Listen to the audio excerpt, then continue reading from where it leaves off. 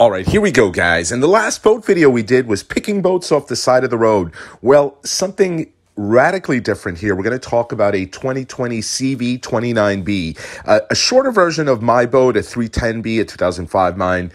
This is a brand new boat, a 2020.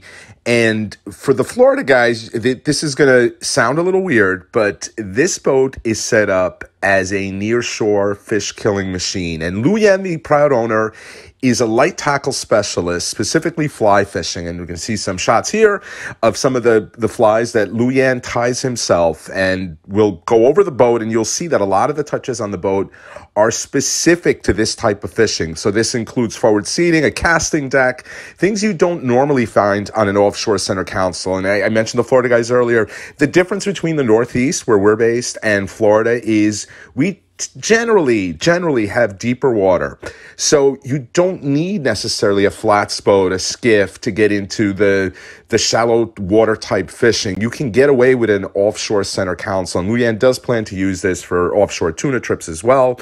But a beautiful boat. Thank you, Luyen, for showing it to me this past September. Hope you enjoy. As always, if you do, hit that like button. And if you're not already a subscriber and you like content like this, please hit that subscribe button.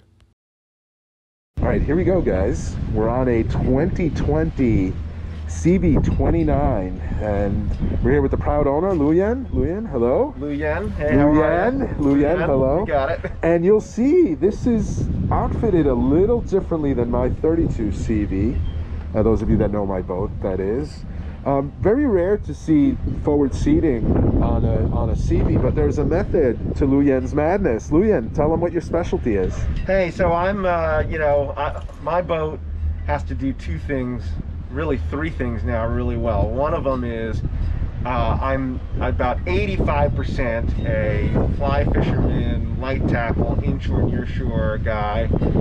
So we use this boat to chase big striped bass all the way up in the skinny water in the spring and the fall, but also offshore, nearshore in the middle season and in the fall. You know, bonito, albacore, other small pelagics, bluefish, etc. Mostly on fly tackle. But I'm also a family guy. So, you know, I've got a wife and two kids. They love the boat. You know, we'll cruise with this boat too, so we needed to have the creature comforts. I'm actually here with my father-in-law, David. There's David. Hello, David. So David's keen on the comfortable seating, right? And creature comfort. David was quick to mention when we were looking at the boat earlier that we have a plumbed head in the in the console. Got a fully plumbed head. So this thing is really a great family boat too. And then the reason I really stepped up from my previous boat, which was a 22 Scout, is that the offshore fishery has gotten so good out here the last few years. So, and out here is Eastern Long Island. Eastern Long Island, off of Montauk, the whole southern side of Long Island, all the way up to Cape Cod, Martha's Vineyard, and we really want to be able to fish, you know, 20, 30, 40, 50 miles offshore for tuna on light tackle as well. Right. So this boat really gives us the ability to do all those things. Hard to do everything in a small boat. Hard to do maybe some of the skinny stuff in a bigger boat, but you know, certainly. And I know some of the spots you're talking about. This can get into 3 feet of water, 4 feet of water. Yeah. I mean, we're in I believe 6 feet right now, and there are some shallow spots here. So as long as you're careful, right? You're not going into 6 inches of water. You're fine with this. And you know, we like to start at the bow. And you know, now that you just described the whole light tackle to fly fishing, this is a very unique setup. And maybe you can and right, that top cushion is removable. So this center bow filler itself is entirely removable. So there's 2 hinges under there. You pop the hinges and this whole platform comes out. But most of the time we don't have to even bother to take this out because the seat cushion comes out. Right. And you know, this is actually got C-deck on it and is a really good light tackle fly fishing platform. Like if I'm standing on this to fish, you know, it hits me just below the knee. Perfect, yeah. I'm very secure, and I can fly cast now like this, and I have a much better angle to the fish and to the water, and I'm I'm low enough to the water that I feel like, I mean, I'm really like in a flat skiff at this point. Yeah, yeah. So that was the purpose of this. Yeah, and if you think about it, if you were in a flat skiff, that's probably right where your knees would be if you were in the front of the boat. That's right. So if we pop this out, you know, it's more your thighs around here. Yep. So if we're out tuna fishing, we're going to take this thing out, and then, you know, we can throw. And again, 2 hinges, easily removable in 30 seconds. And easily navigable. Yep. And then you have, I presume, storage under. Yeah. So so as you can see, you got a nice big fish box here. Right.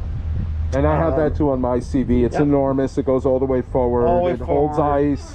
We don't have to pop that up because I know we'd have to move all that. It's got. You can see that we have a picnic table mount here. Yep. And the picnic table I know is stored in the head. Stored down here, so when we're cruising, we can use this for that. These, by the way, these seats are electric backrest. Yeah, they're electric, huh? That's interesting. So you know you can. And again, you were talking about the making the wife and kids happy and the father-in-law happy. Hey, David again. This is a nice touch. I know, people like to cruise up here. The ride, I mean, in my old Scout, you know, we had forward seating, but you really couldn't sit here. Well, it's a smaller boat. You probably pounded like crazy. You're getting wet. On this, you know, we can be cruising on a nice day, 30, 40 miles per hour. This is totally usable seating. Right. And then under this is more storage. Yeah. And this goes forward. Yep. Very cool. And that's the same on this side, obviously. Yeah. And you know, so when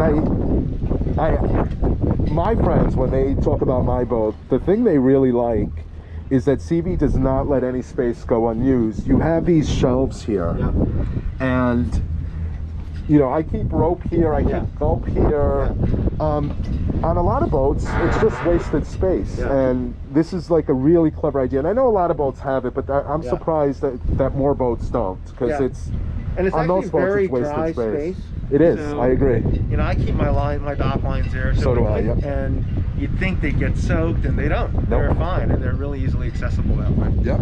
And then you have the forward entry here, just like I do on mine. And and there's the plumbed head. There's access to your battery switches, your electronics. You open that panel. There's that black bag, has the table. You can see Luyen has his safety equipment in here too. It's throwable. Remember to keep that out when you're underway. You might get a ticket. But yeah, really cool. Same layout, and you have the handrest, which you said was something your wife insisted on, right? Yeah. So when armrest here, so when this is down, you know, you got just added security when you're running. Yeah. And the fully enclosed windshield, again, for us Northeast guys, that's a big deal. And I know it's what do they call this material? Polycarbonate material. Polycarbonate. There you go, Luyen. But it does give you a lot of protection when you're driving. You don't really feel the wind. You have the freshwater wash down, the saltwater wash down. Let's check out the electronics. You're good, David. Okay. David, you want to go over the electronics? No, but you will. Yes. Yeah. So we have two of the Garmin 8612 displays in. They're all network based. So one is the I guess it's the XSV, which has the side scan, right? That has a sonar equipment gets sort of wired to it, and then the other display, you know, just plugs in and mirrors everything seamlessly. A couple other nice things is, you know, so I have this through the Active Captain app wired so that my phone is completely integrated into this, so I don't have to take my eyes off the MFDs if a text message comes in or a call comes in. That's really cool. Which is really nice. It just pops up right on the screen. I also have... Just be careful with your wife on the boat. I know, right. Well, you know, no, David, I'm only kidding. I'm not implying anything. Well, because it'll be her dad saying, "Get back to the dock, you forgot me." I also have, I don't know, for, you know, some of your viewers, if they use, particularly for those going offshore, the Garmin InReach. So it's a satellite, a mini satellite a device from Garmin that you tether your phone to, and so I can text even when I'm offshore out of cell phone range. Right, right. And all of that comes up here and also shows the longitude, latitude. So if you're ever in danger, if you're out of radio range, you can text somebody and say, hey, we broke down, and they can communicate that to the Coast Guard or to whoever. Right. Or if you got a buddy out there that you're offshore with who finds a tuna before you do, he says, you know, come over here, the coordinates pop up, just, you know, plot it in the autopilot, and boom. Nice, nice. And then you don't have to get up. This is the same seating that I have, but much nicer backrest, and again the armrest here. It's got storage under here. Coming back to the business end, why don't we start with the engines, Luyen, because this is pretty cool. The thing when we were talking about this boat on the Whole Troop website, right? These are the new V8 Mercury 300s, and the reports on these are just super impressive. I know you don't have a lot of time on them, but this seems like it's the perfect match to these engines. And I know when Sea Vee tested this before you picked up the boat, they were seeing a 61 top end, and which is insane, and I think like a 1.5 to 1.8 in the cruising range. A little slower, you're getting 1.8 a little. Now you're still dialing it in, but that's what you're going to expect when everything is said and done. Yeah, so it's about, you know, 60-10, 60-20 on RPM, top end of about 62, 61. You know, fuel efficiency of anywhere around the 1.5 to 1.8 miles per gallon. And they feel noticeably torquey. Yeah, well, they're V8s, so... So you never feel like, you know, on some of my buddies' boats, you know, I know what you're talking about. You feel like you have to really slam it to get on plane, then these probably just... This just feels like it's on plane all the time. You know, it's more gradual. Like, you never feel like you're squatting and you gotta pop out of the hole. You're just kind of always on plane. Yeah, and then you got a big live well here. Same one I have. I'm gonna... Is this... Oh, you know what? On mine, I have to twist it. You don't have to twist it here. No. I can take this out. No, it's good. It's good. Yeah, I mean, it's a live well. And then I'll use that for garbage on mine. I have all my customers throw their garbage in there, but it's a little bait station. Yeah, a little bait station, a little drain there. Yeah. Again, I find it a good place to just throw the garbage out, keep a bag in there, and then I just throw everything out at the end of the day. Good idea.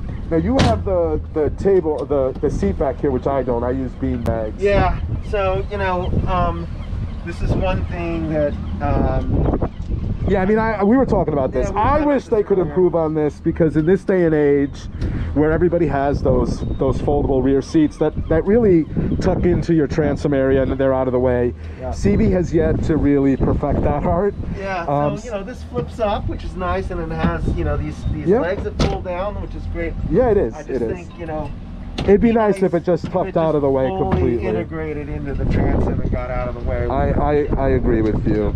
And then you have more storage under my foot, which right now you have your fenders in there, but it's the same on the other side. So just a ton of storage in this boat. I put my cleaning supplies in here, but this is fully drained as well. It's a, you know, obviously you can use this as a fish box too. Correct. Yep. And then you have the slide out cooler, which is awesome, and it looks like it has mezzanine seating. Yeah, so this is nice. So the little catch there, you just pop that in, and then it right out like that.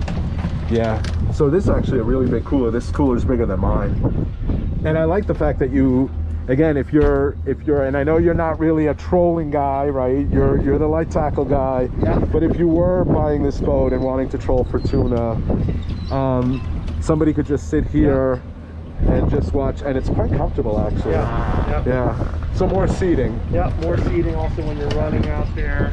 And you know what, if you wanted to take this off, because it is removable, and just use this, you could, if you had like 4 guys fishing. And then this is awesome too.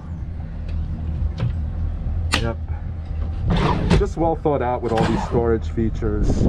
And then you have the rigging station up here too, with the more rod holders and cup holders up here. rigging station here. You can put your rod in one of these holders. Oh, and you know what I forgot? I'm jumping all over the place, but you have the Key West hardtop. Yeah. And for those guys that don't know what a Key West hardtop is, if you look up here, the hardtop slopes in and it becomes narrower forward of the boat.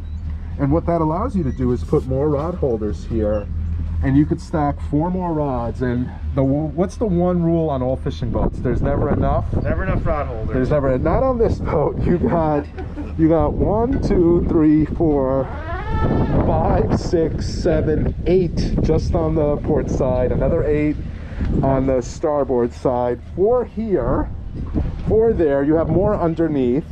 You got them on the transom and on the rocket launcher. Yep, you got more up here on the rod. You got 6 here, you got 4 here, you got 2 more here, and you got 2 more aft. So yeah, so you're at what, 30 at least? Yeah, and then also this is important for those of us who are light tackle guys and fly rodders, is you'll see I have the undergunnels too. Yep. So this will fit a 9 or 10 foot rod down here. I can put 2 on each of these, so that's 4 on each side. Yeah, that's awesome. And then we also put here, you can see the secret rod holder. There's actually a rod holder down here, and that will take a 9 foot rod all the way up through the bow. Wow. And then just secures with a strap there too. That's awesome. Yeah, man, beautiful boat. Thank you for letting me come and review it. The original plan was we were going to maybe try to fish. There's my truck. I brought a rod behind me, a spinner, but it is really windy and cold today, and much to David's chagrin, we're gonna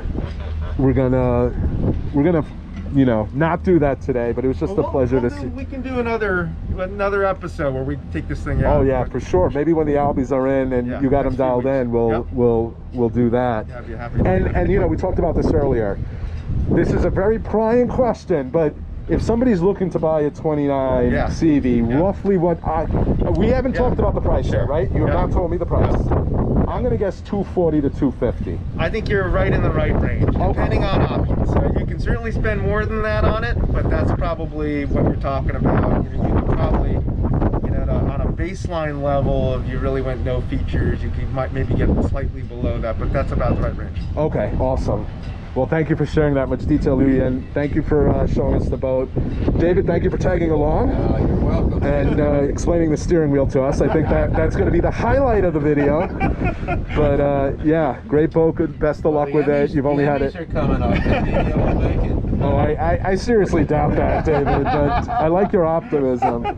All right, guys. Thank you, John. Take care. Yep.